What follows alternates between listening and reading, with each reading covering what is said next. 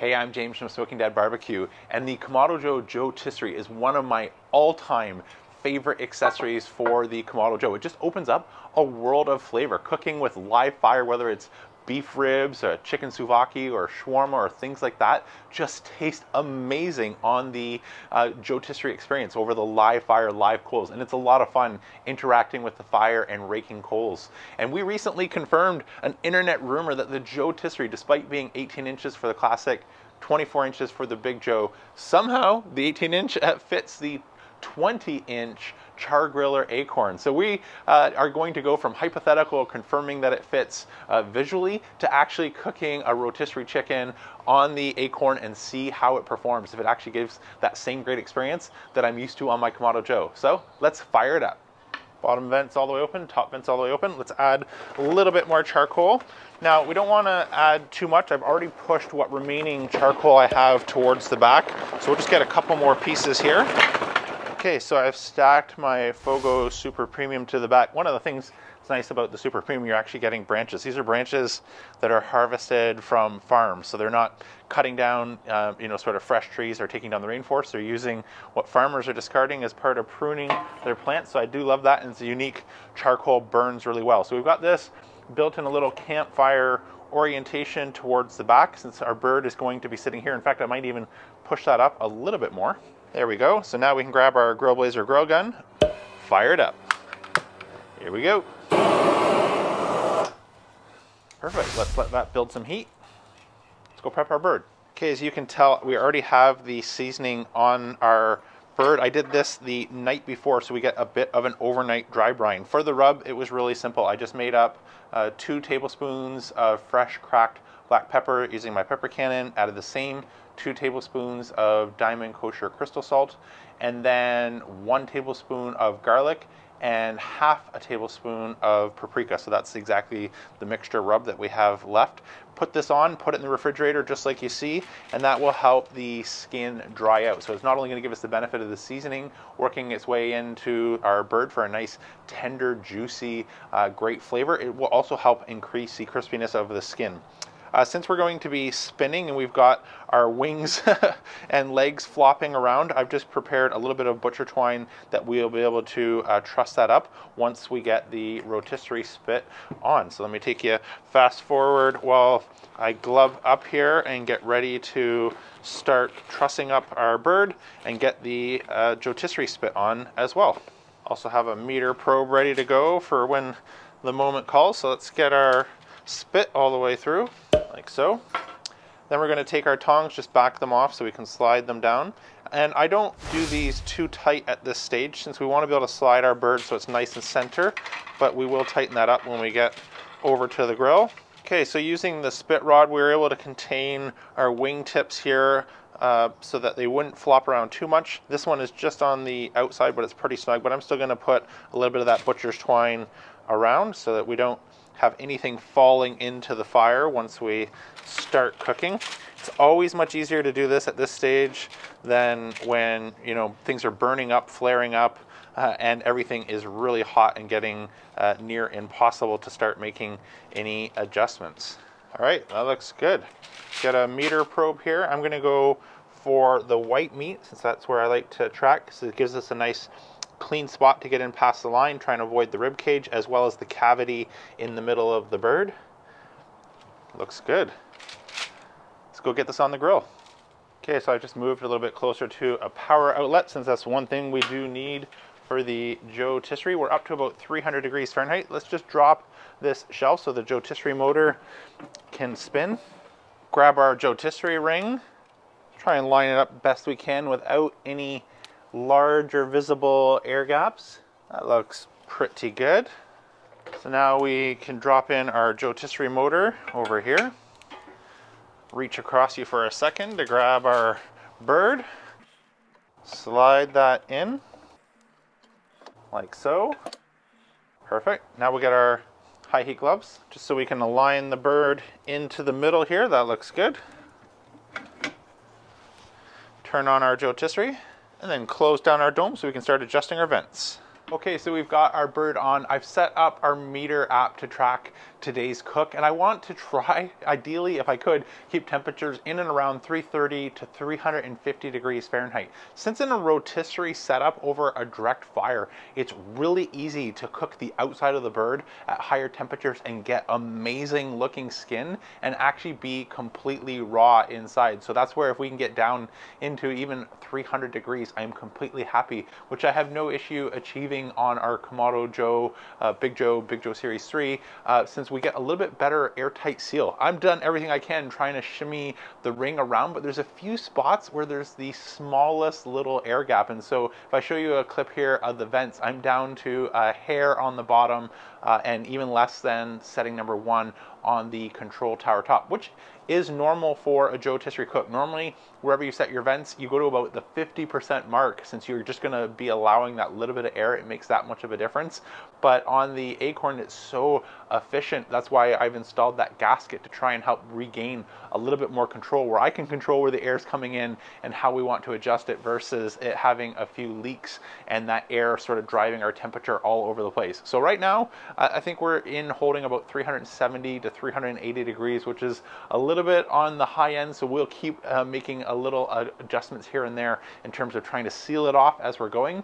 And right now, so far, so good. I'll rejoin you in a couple minutes when we're gonna add some smoking aromatics. So those adjustments seem to be doing the trick. When I look at the meter app, we've stopped accelerating away and we're no longer in runaway train status.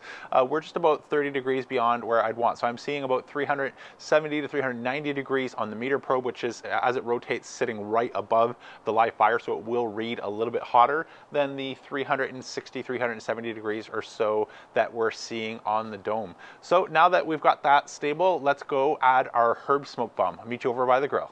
So poultry is one of those things, oh, that's looking good. Poultry is one of those things that is really easy to over smoke. And so I like getting some rosemary, thyme, or things like that. And you throw a couple of these sprigs into the fire and you will get a really light aromatic smoke. It's really fragrant. It smells and tastes amazing, but you don't get sort of the over smoke profile that you can get if we were to go with wood chunks. Poultry, and the skin in poultry in particular, is really prone to over smoking, and that'll make the skin rubbery. So we don't want that. We want to take advantage of our dry brine, automatically getting that amazing aromatics. I'm going to close that. But what that will give us is just a really nice gentle smoke without adding any rubberness to the skin. Okay, my meter just sent an alert to my watch, let me know that our cook is about 5 minutes away from ending. So we want to come back and take a look and see how our skin is taking shape. So when we're about 5 minutes away, so we're right now about 150 degrees Fahrenheit, this is the time where we want to open the dome and start to focus on our skin. Normally, again, if we were a little bit lower and slower, this is the spot where we've cooked our bird all the way through nice and evenly, and we want to start to focus on the presentation. The worry here is, again, we started to see some nice skin early on when we were back at 120 to 130 degrees Fahrenheit. It looked really good already at that stage, and so we may be a little bit overdone on the outside. I don't know. Let's go find out together and see if the skin needs some extra work, or if it's already done and we want to just try and let this finish cooking the rest of the way without exposing it to any additional flames. Let's go check it out. All right, moment of truth. Oh, that's looking good.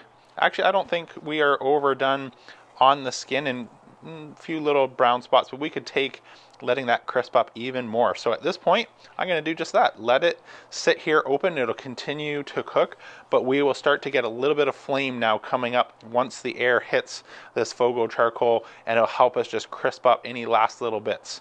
So this is all a matter of personal preference. This is plenty done for some folks. I like a little bit more crisp, and when we've done the dry brine, you're going to get that extra benefit of that skin rendering out some fat. So let's let this fly for the next few minutes.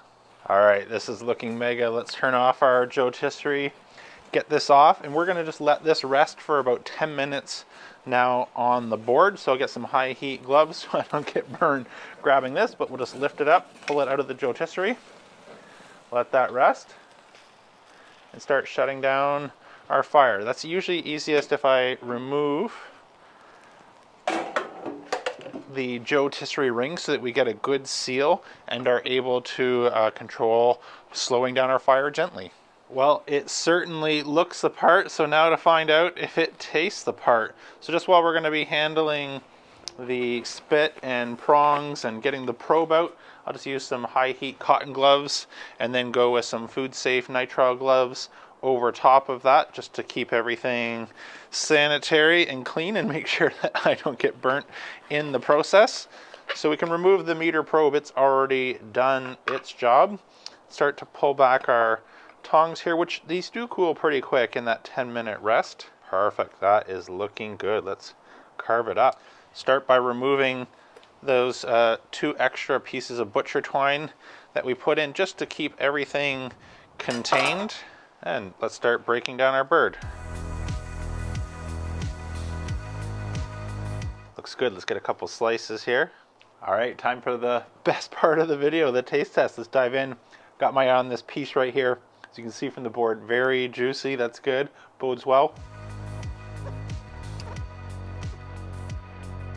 Wow. I always like to start judging a chicken with the breast, similar to a brisket, where you judge how well you cooked it by the flat, since that's the most difficult part.